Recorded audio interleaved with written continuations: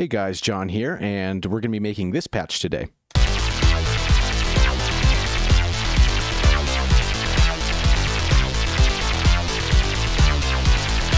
Alright, I think you get the idea. So on the left-hand side is the patch that we're going to recreate, and here on the right is going to be a blank preset, so you can follow along if you'd like. So let's go to init preset again, and for this we're going to be using two saws at first and then a sub. So for our first saw, let's bring this unison up to 16.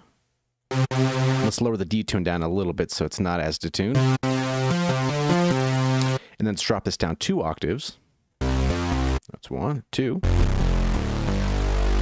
All right, and then let's send this to the filter, which it already is. Let's turn the filter on, and let's go to 24. And let's turn this all the way here, probably about to the left, kind of horizontally right here. And let's go to envelope 2, and then drag this down the sustain, so it kind of has like a little shark fin kind of feel to it. And we're going to drag this over to the cutoff. So...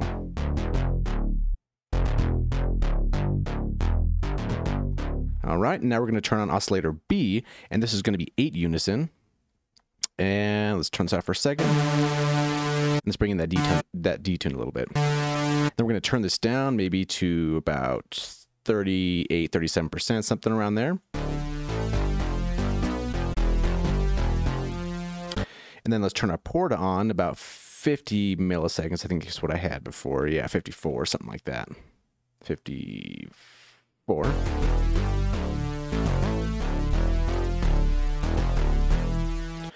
Maybe let's open up the filter just a little bit on the cutoff.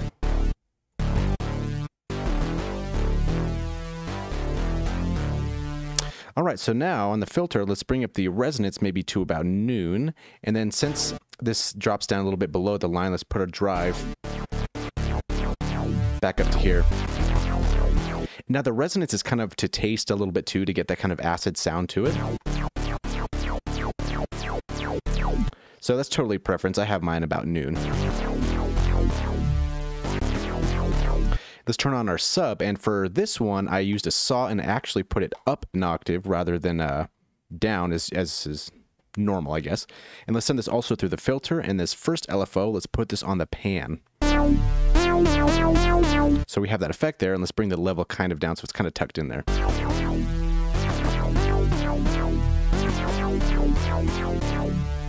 All right, so that's pretty much on the main tab here. So let's go down to our effects, and this is kind of where some of the magic here happens. So first off, let's put a compressor on there, and let's bring this up here to the top there, and let's put it on multiband.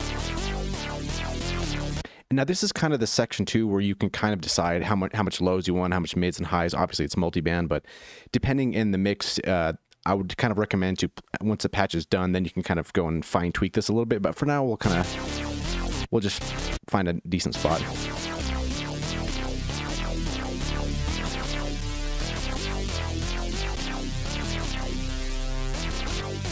Maybe that second oscillator is a little too loud.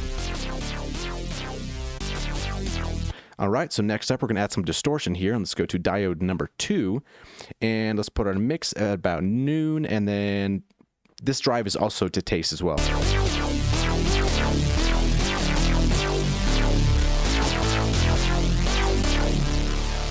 And then let's see what else is next. We have our filter, so let's find our filter here, and let's bring this up. It doesn't really matter here because that stuff is kind of going to be off, but your filter is going to come after the distortion. So let's put this on to 18. Let's bring this cutoff to about 6K or so. And the same envelope number 2, we're going to use that for the cutoff as well. And then also this resonance is another one to taste as well.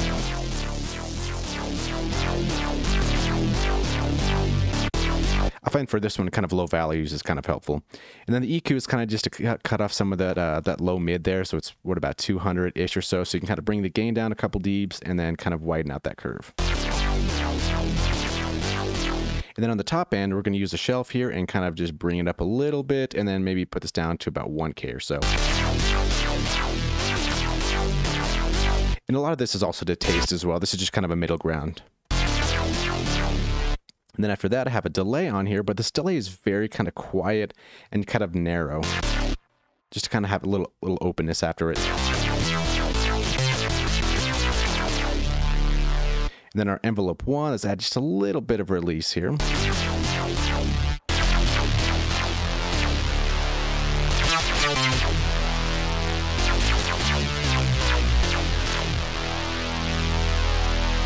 All right, so let's copy this pattern here, and let's paste it down under here, and let's turn this first one off, and let's see how that sounds with everything.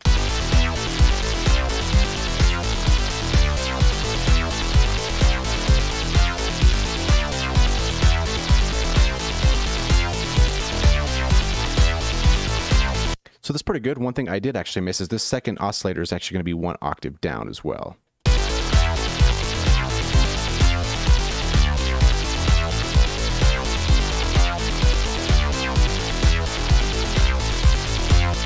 So hopefully you enjoyed that patch, and we'll see you for the next one. And not sure exactly when that's going to be, but yeah, leave a thumbs up if you learned something, if you like the patch, and yeah, have a good day.